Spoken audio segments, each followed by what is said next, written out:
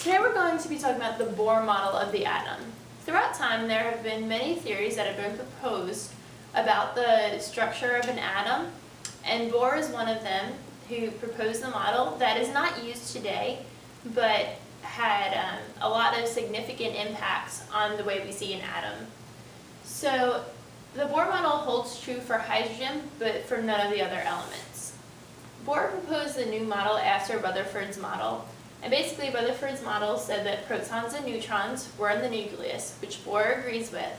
But Rutherford believed that atoms were just circling all over the nucleus, but Bohr had a new theory. So, Bohr came up with this model because he needed to explain how atoms change energy when they absorb or emit light. So what he came up with were that there were circular paths around the nucleus that electrons were on. So they couldn't just be anywhere. They couldn't be circling all over like planets. They had to be in specific orbits around the nucleus. So each orbit is a different energy level that the electron can be on, but it has to have that same energy as the energy level to be at that energy level.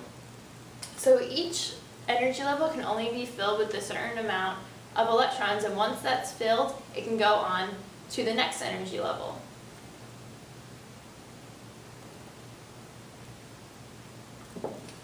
So we only need to know the basics, because this is something we should have learned in the past. But so our first level, which could be called N1, contains only 2 electrons. The next level, N2, can have up to 8 electrons. Third level, N3, can also have up to 8 electrons. And the fourth level, N4, can have up to 18 electrons. So this is probably a picture that you've seen in the past. You have your nucleus in the middle, which has your protons and your neutrons, but since your protons are in it, that's why there's a positive. You draw your paths around it, and you start filling from the inside out. So you would do 2 electrons and start filling all around until you got to the element that you were looking for.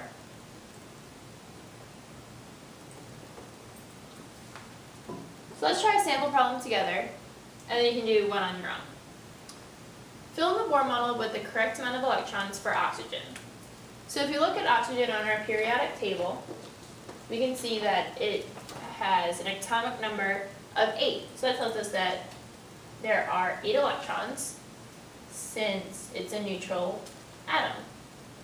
So what we're going to do is we're going to draw our Bohr model.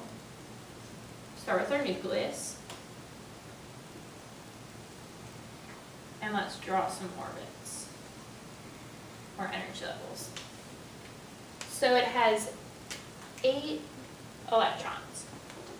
So we're going to start on our first level. That's 2. And we need to start filling in our outside one. 3, 4, 5, 6, 7, 8. So this would be the Bohr model for oxygen. It has 8 electrons filling in from the inside out.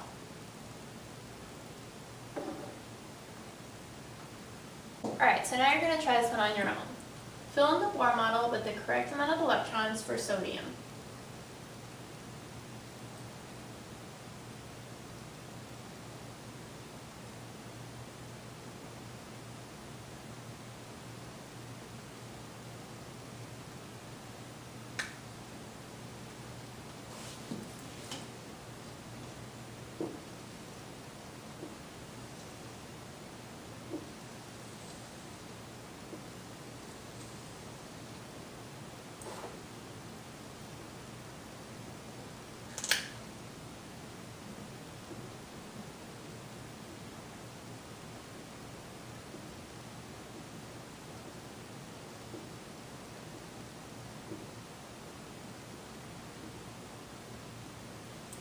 Hopefully you got the same diagram as I did.